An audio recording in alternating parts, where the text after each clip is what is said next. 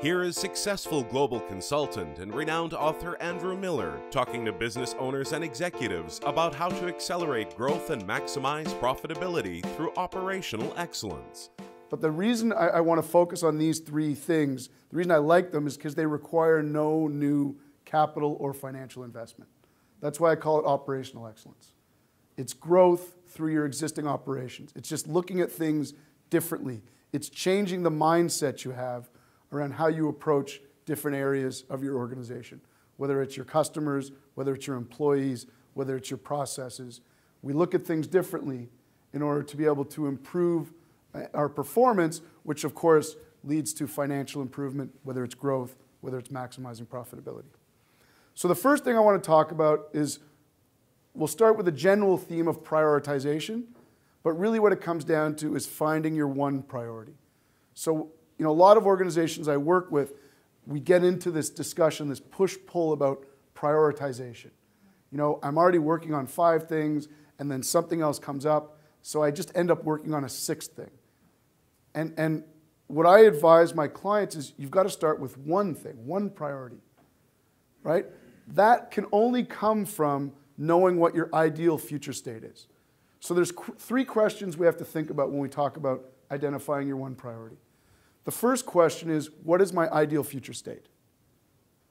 So if I'm sitting here 12 months from now, 6 months from now, 12 months from now, 18 months from now, where's my organization at? What's the ideal future state for my organization?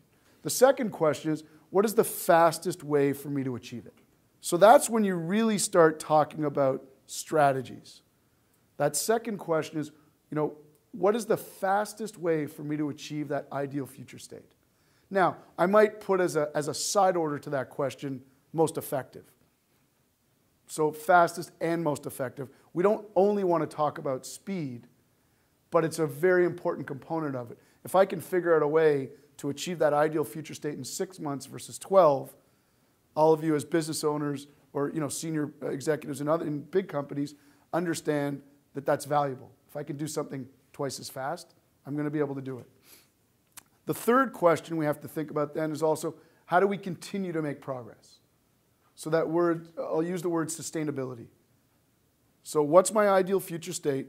What's the fastest way for me to get there?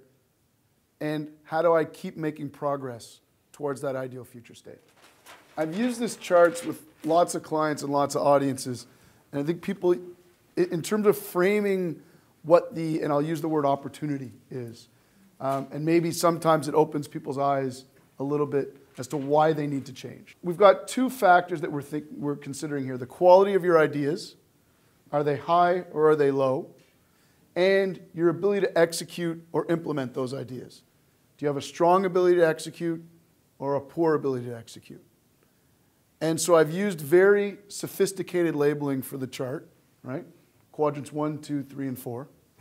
Just to explain it very quickly, if you have a low quality of ideas and a poor ability to execute them, you're obviously in quadrant 1. The place that I would assume that everybody wants to be, and I know where I'd want to be, quadrant 4, where you have a high quality of ideas and you have a strong ability to implement and execute those ideas. Now again, going back to what we talked about earlier, you have to reframe how you think about what your quality of ideas are. The more you use the framework here, and I'll go back if those of you are still drawing, the more you use, and whether you use these 4 or some other decision-making criteria, it's okay by me. I won't be insulted. But the more you use the discipline of saying, here's the 4 or 5 criteria we're going to use to determine whether or not an idea is a good one, the more likely you're going to move yourself closer to quadrant 4. Think about FedEx or UPS. And let's go rewind the clock, let's say probably 10, 12 years ago, if you ever sent a package with FedEx or UPS. What do you think the number 1 question the customer service reps at FedEx and UPS got from their customers? Where's my package? Okay?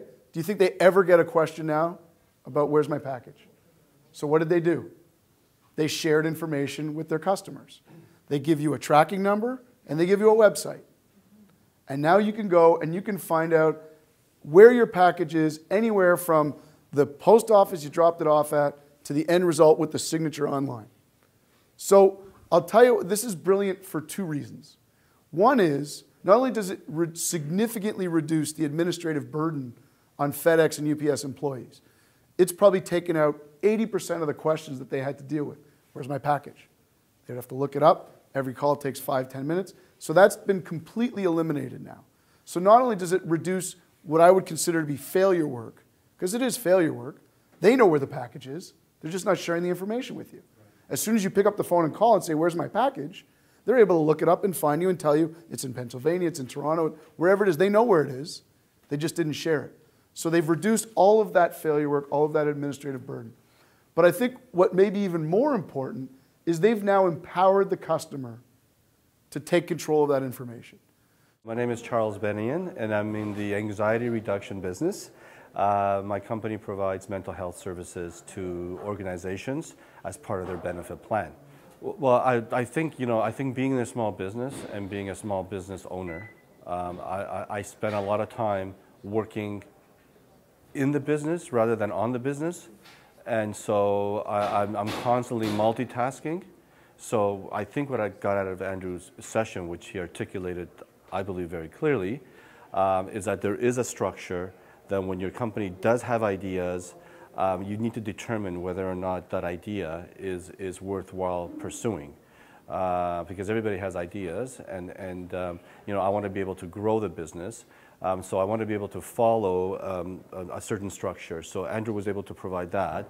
But I think the most important thing is to identify what the ideal future state would look like for my company, not looking 5 years down the road, but looking at a year down the road. And this is where I want to be. And when I have a conversation with my management team a year from now, I want to be able to say, yeah, we reached that ideal state, rather than not having reached it. And so I found Andrew's session very helpful in that. This has been a video of Andrew Miller talking to business owners and executives on accelerating growth through operational excellence. To find out more about how Andrew can help your business, please visit acmconsulting.ca.